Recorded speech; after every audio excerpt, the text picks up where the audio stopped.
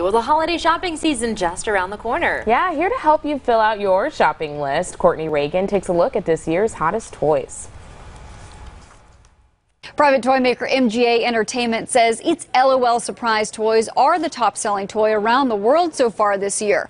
LOL Surprise Biggie Pets and LOL Surprise Bigger Surprise are indeed topping hot toy lists and getting harder to find. LOL hits the shelves or hits online, and then it's immediately sold out.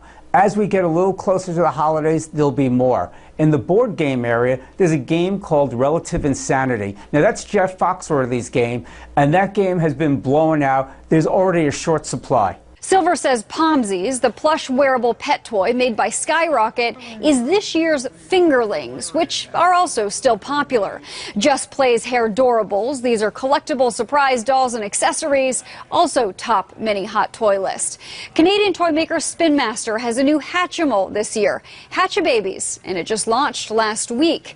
Classic toys like Mattel's Barbie Dreamhouse and Lego's Harry Potter Hogwarts Great Hall will also be on wish lists. Half of the year's toy sales are done during the holiday season, and with the liquidation of Toys R Us, other retailers are clamoring to pick up share. Analysts at B. Riley FBR surveyed consumers asking where they would buy toys now that Toys R Us is gone.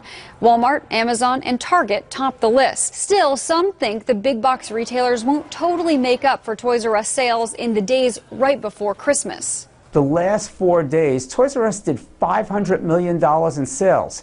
It's staggering the amount of volume that they move through the store. Now, Walmart and Target, I don't know if they're set up to move that type of volume in 4 days. With Amazon the last 4 days, consumers are reluctant to place an order that close to Christmas because, am I going to get it in time? This holiday season will be a test for parents in search of the hottest toys and for retailers hoping to fill the void.